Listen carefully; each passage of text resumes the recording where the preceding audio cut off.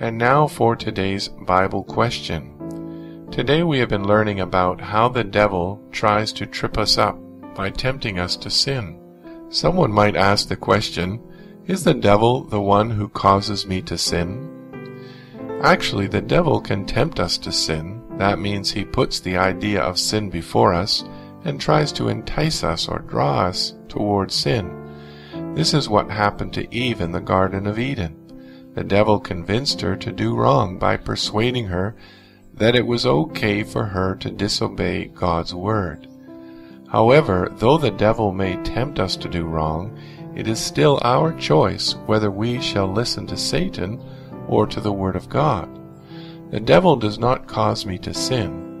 He only tempts me to sin. Each sin I commit is my own choice, and therefore I am guilty because of my own choice to disobey God. Someone might say, well, the temptation is just too strong for me, and I cannot help but sin. This is why we need to repent and place our trust in Jesus to save us from sin. Jesus not only died to pay the price for our sins, but also to give us power to overcome sin, so that sin will no longer rule over us. He gives us the power through the Word of God and through the indwelling Holy Spirit. As we abide in God's Word daily, we are washed clean and our minds are led in the paths of righteousness.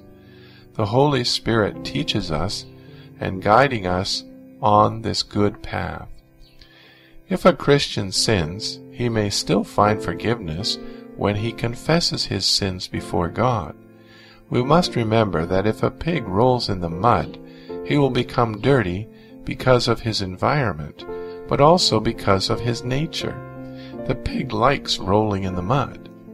The Christian has a new nature that no longer finds pleasure in sin, and who prefers an environment where he does not have to encounter or be tempted to sin. We might say he no longer enjoys rolling in the mud, but prefers to be clean and walk in holiness. If sin still has power over you, then I encourage you to seek the Lord for forgiveness and His cleansing power to free you from the penalty and the power of sin. Even if we cannot overcome sin, we know Jesus can, and so you just need to turn to Him in faith and ask Him to cleanse you and give you a new nature that hates sin and loves righteousness. May the Lord help us all to follow His perfect example of resisting the devil and fleeing from sin.